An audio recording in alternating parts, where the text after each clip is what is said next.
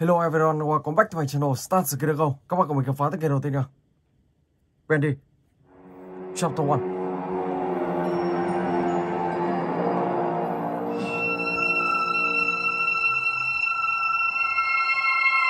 Ok.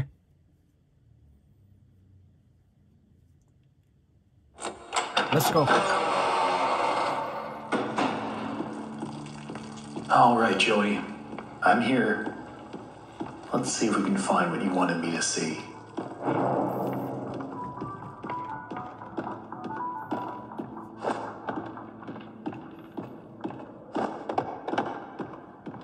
This lift could use a few dry cells.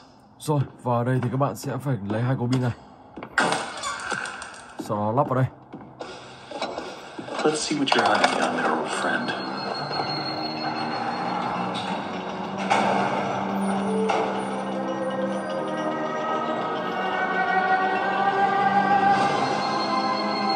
Ok. Cánh cửa đây đã mở ra.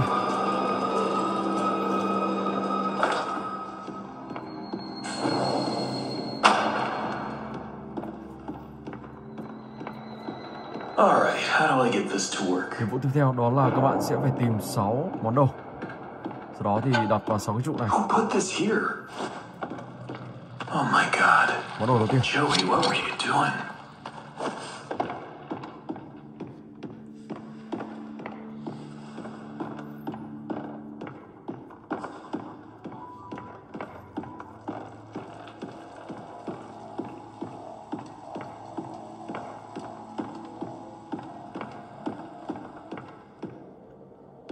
Món đồ thứ hai.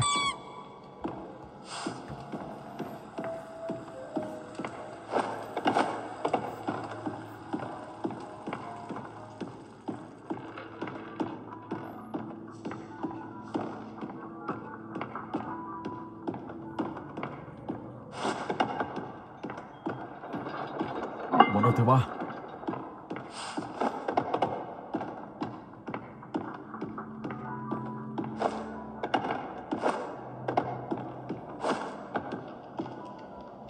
Món đồ thứ tư.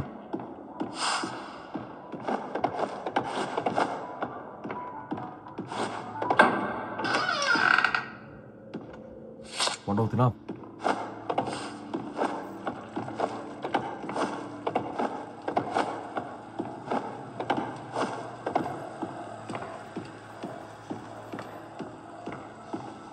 Looks like they knocked out a wall or two after I left. Guess it took a few people to replace me. Và đây là món đồ cuối cùng. Okay, that's all of them.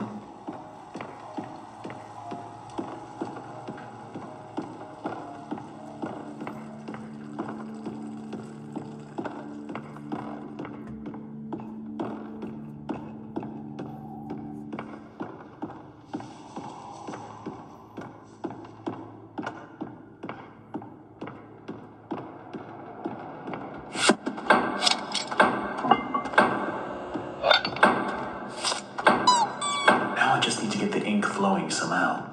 Should be a switch around here somewhere. Then I can start up the main power.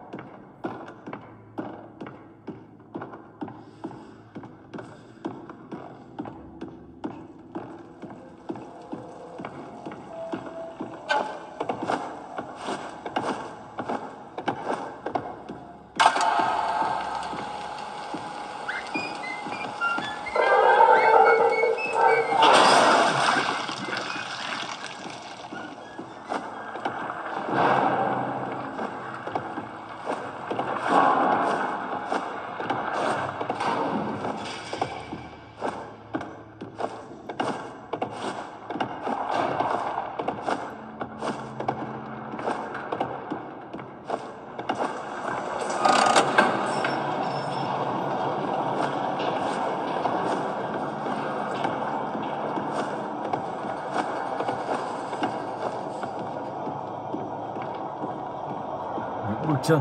Wow. Oh my gosh.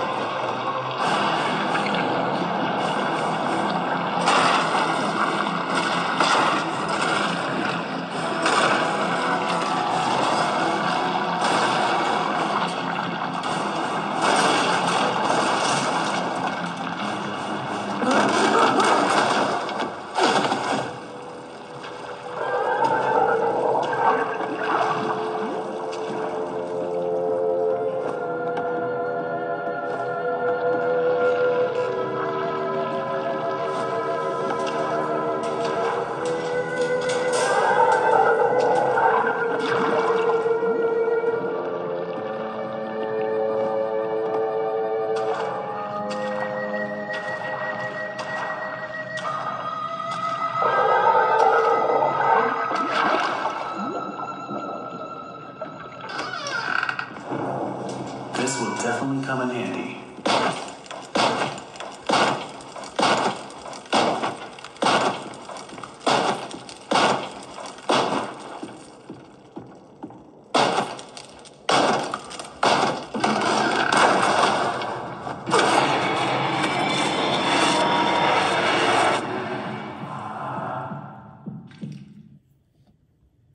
Ok, và bây giờ thì mình sẽ chuyển sang cái thứ hai.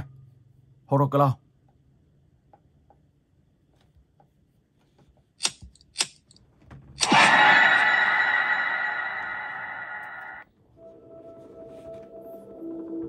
Let's go. Một tấm bản đồ. Một con dao. Wow.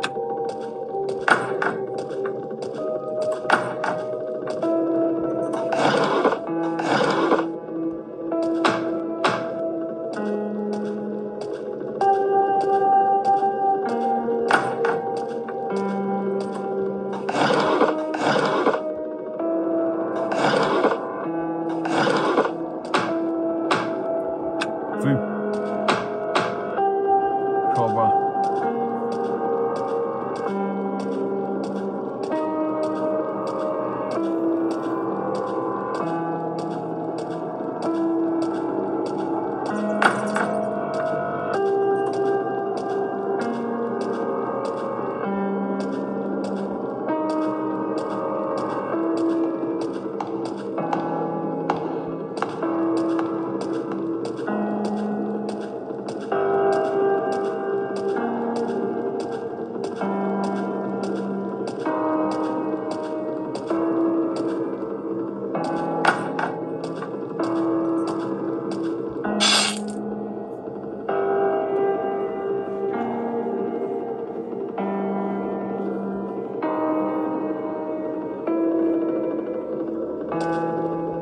Chiếc chìa khóa để mở cửa thư viện.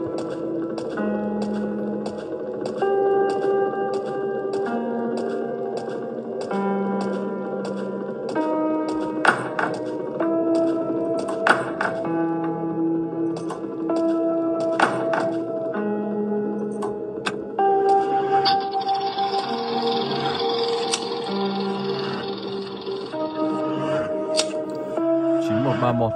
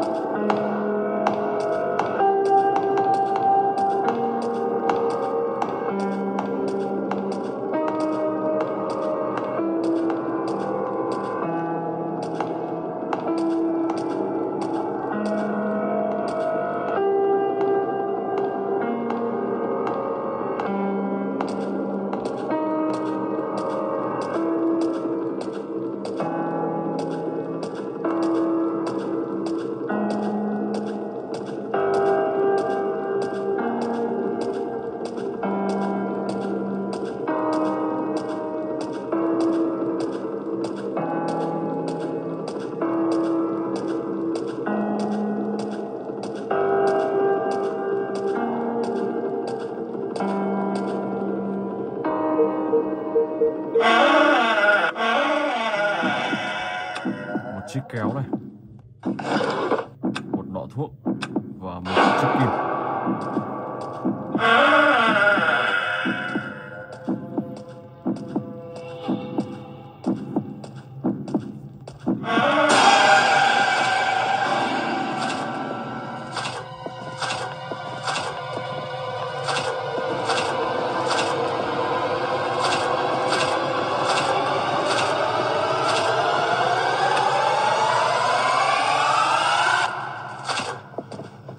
Năm 235.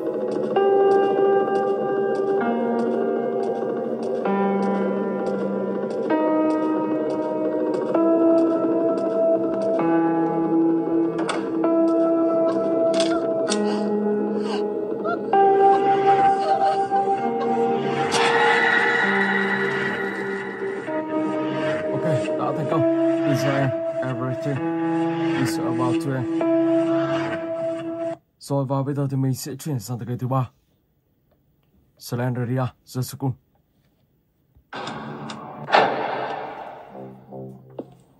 Let's go.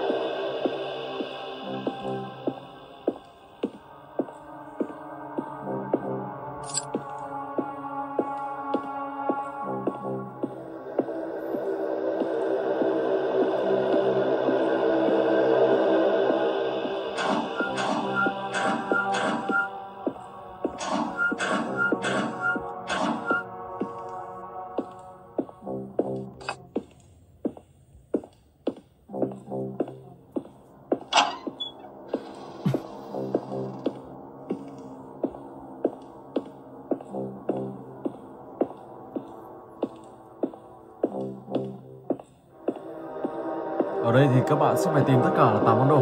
Sau đó thì sẽ lắp 8 món đồ này vào dưới tầng 1. Ở đó thì có một căn phòng để các bạn lắp vào. Và khi lắp vào thì nguồn điện sẽ hoạt động và cánh cửa trên tầng 3 sẽ được mở ra.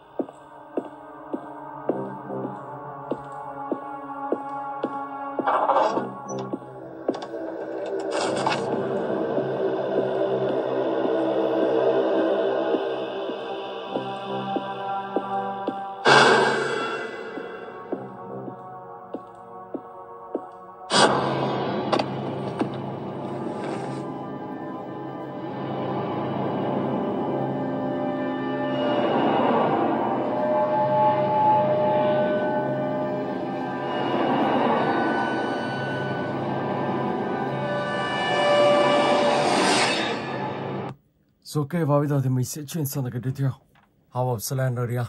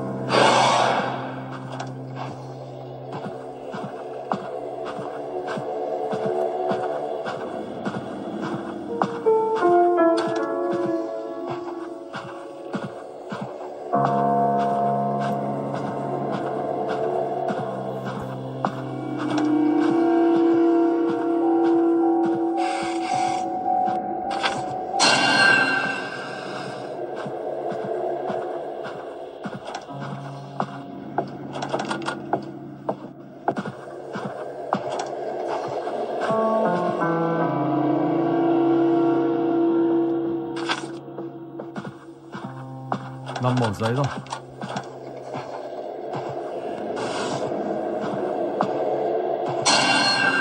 Oh my god.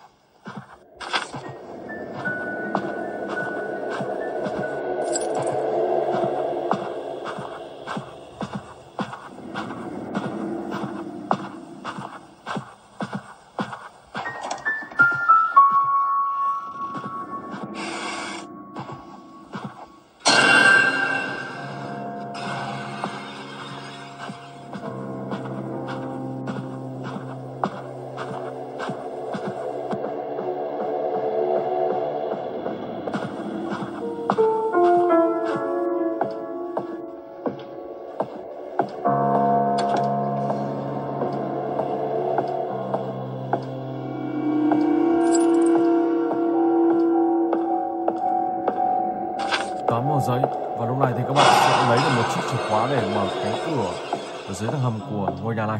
Và lúc đó thì các bạn sẽ xuống đó và tìm kiếm tiếp.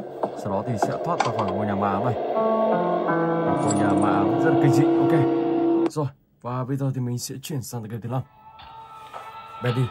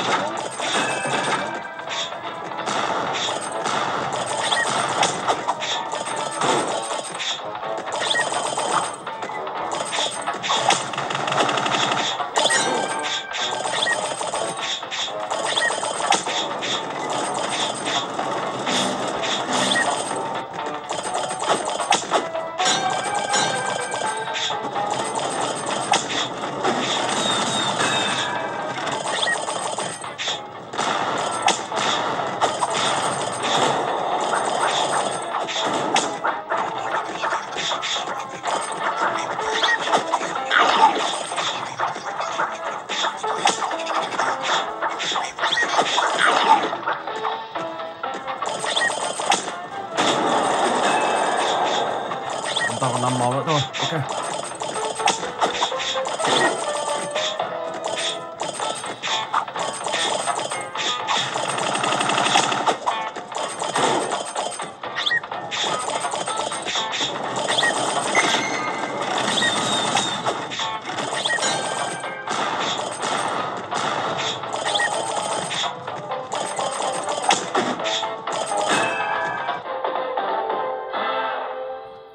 Rồi và bây giờ thì mình sẽ sang tới cái tiếp theo, Mr.Hopp.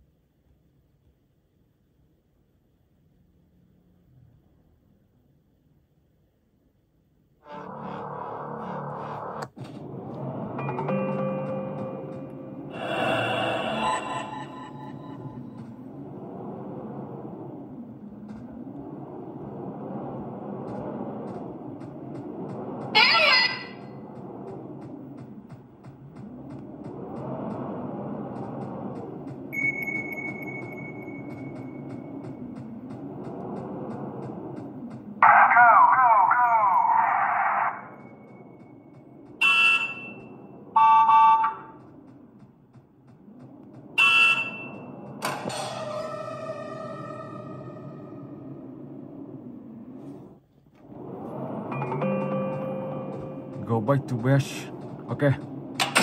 Quay trở lại vị trí.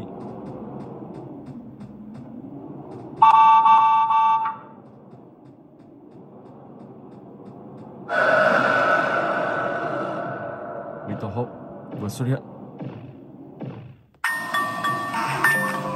Chuẩn rồi.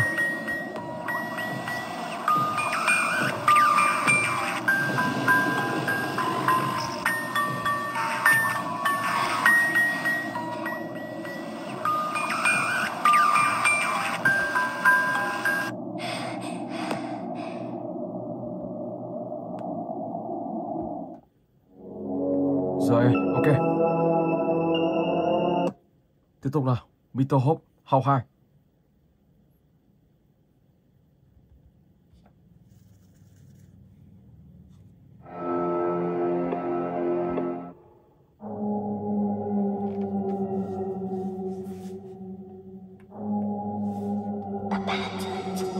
Just as I was.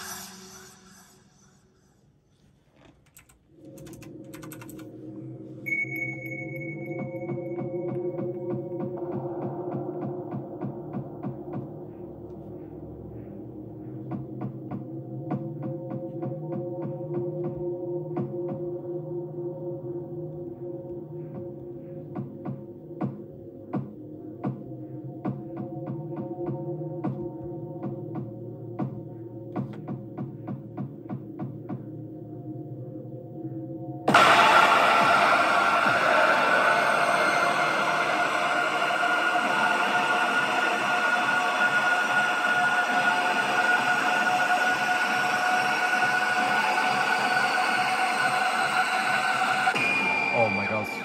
Wow. Khá là kinh dị.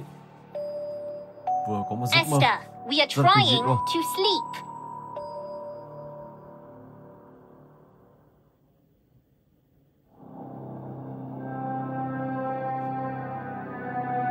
You woke us all up again. Did you have a bad dream?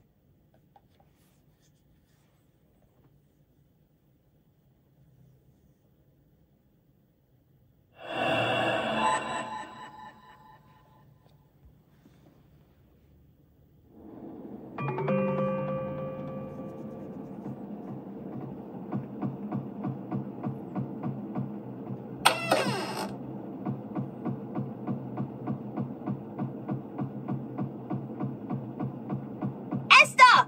Down here!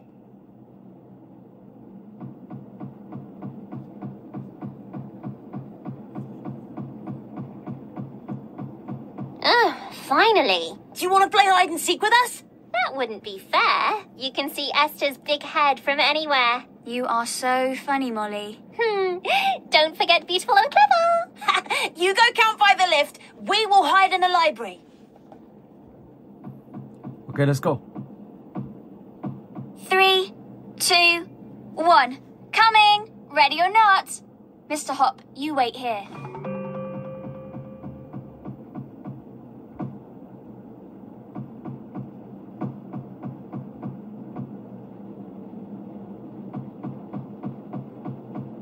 Oh, not there!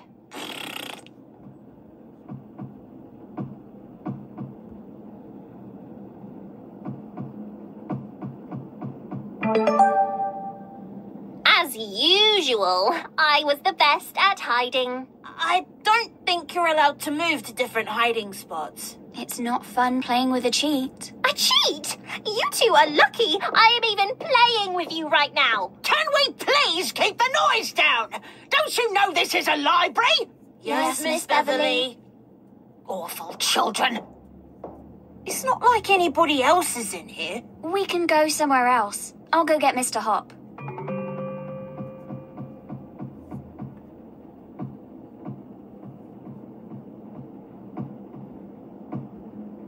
Oopsie, I must have left you too close to the edge.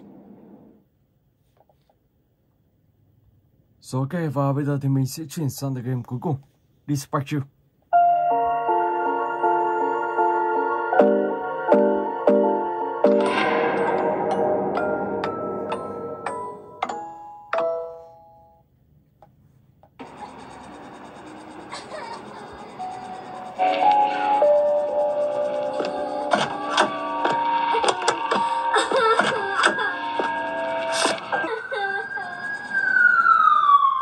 Một hai một một tám chín.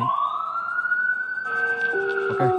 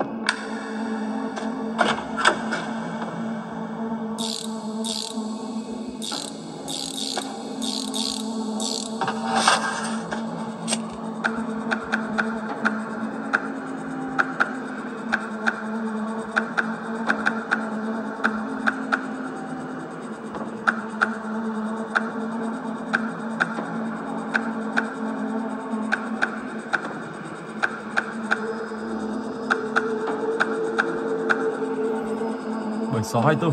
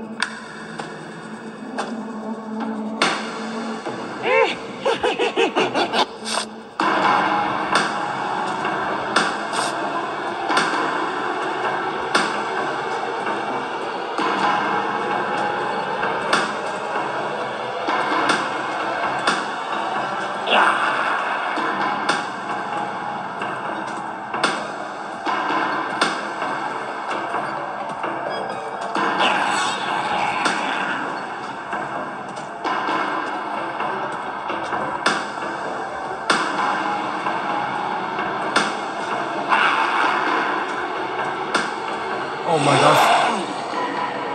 Wow, bị bắt rồi. Số kêu mình xin phép dừng clip tại đây. Hẹn gặp lại các bạn trong clip tiếp theo.